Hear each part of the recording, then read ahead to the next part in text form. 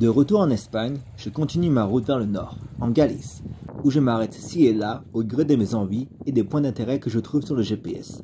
Là, c'est Cambados, pas loin de Pontevedra, pour photographier ce pont et sa tour en ruine, que je trouve sympa sur les réseaux. Puis il y a son cimetière avec son arche de son église en ruine, l'église Santa Mariña.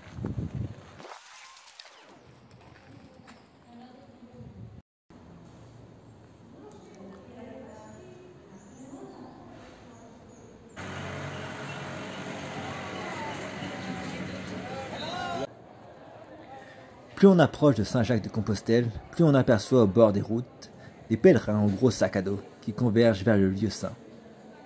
À Pontevedra déjà, la ville était remplie de touristes et l'effervescence des lieux est stimulée par le pèlerinage.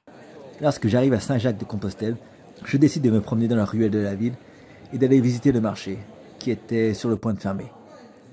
Au vu de l'affluence, je savais que j'allais rester qu'une journée en ville, et le marché semble être un lieu incontournable à visiter, d'après les nombreux guides que j'ai trouvés sur internet.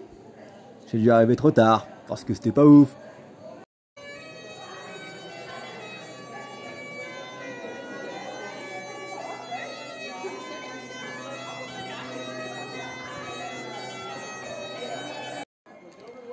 Puis, je me suis assis sur la grande place en face de la cathédrale, avec la masse de curieux, des touristes et des pèlerins. Nos regards étaient captivés par l'immense édifice. J'aime bien me mêler aux gens et les observer, et c'est principalement ce que j'ai fait cet après-midi-là. J'ai vu de nombreux sourires de satisfaction, des rires et des larmes de soulagement, des mines et des corps fatigués d'un périple à pied ou à vélo que j'imagine long et exténuant. Des jeunes, des moins jeunes, en sandales, en basket. J'ai senti de la fierté dans certains regards, et pour d'autres des « et qu'est-ce que je fais maintenant que c'est fini ?» J'ai aussi senti beaucoup d'odeurs de pied. Non, c'est faux. C'est pas complètement faux, mais c'était pas complètement vrai non plus. L'intérieur de la cathédrale est magnifique de surcroît.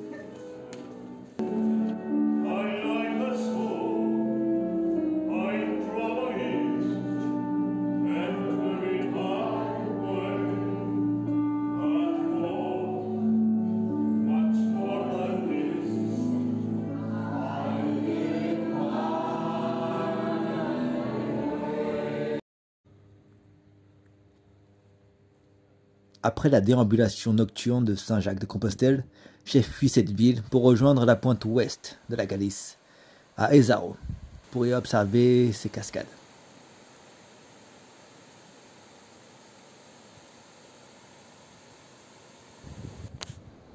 Coucou, là je suis au mirador d'Ézaro et je fais une petite pause après cette sacrée montée là.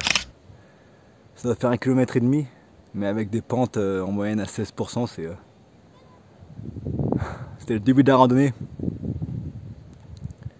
et j'ai presque plus d'eau déjà.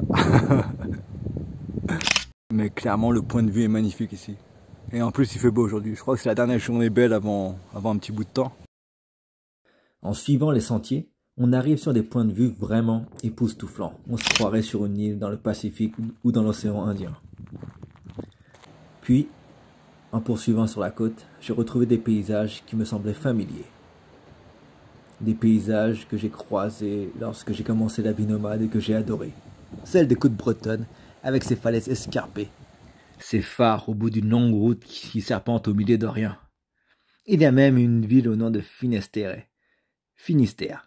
dans ce coin de la Galice. Coïncidence? Je ne pense pas.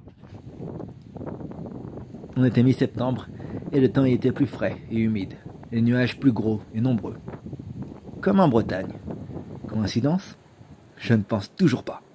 En tout cas, c'était super photogénique.